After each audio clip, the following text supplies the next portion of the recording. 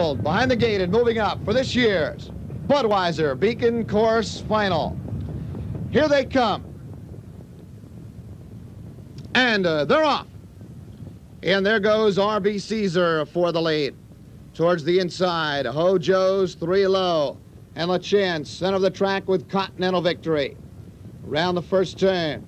Off stride went Kobe Practice. Kobe Practice on a break. But it's Continental Victory for between horses. Challenged by Kramer's Boy and Mosaic on the outside. Then it's R.B. Caesar in third with Act of Grace, the outside fourth. Ho threes, Joe's Low in fifth. Mr. Vic away sixth with Lindy Lane. Then it's another 2.5 to Pietro Pan in 3. Aura's Victory.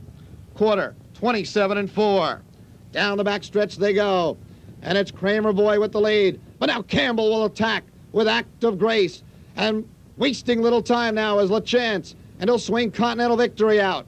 Then it's another 2.5 to Mr. Vic in fourth. The inside, R.B. Caesar fifth. Then on the outside, it's Lindy Lane. Lindy Lane about 8 lengths from the lead. Low threes, Joe's Low. The half, 56-1. And Act of Grace. Campbell by 1.5 lengths. LaChance trying to give Continental Victory a little breather here. Will drop in second.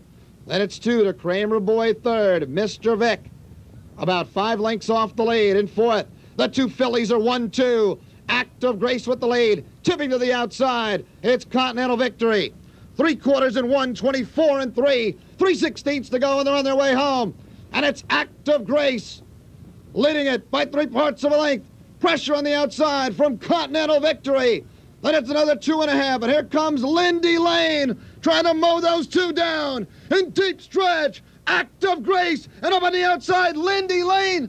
Lindy Lane coming on to win it for William O'Donnell in 1:53. A dramatic stretch run from Lindy Lane as he comes from far out of it to win it for Hall of Famer William O'Donnell. Try $122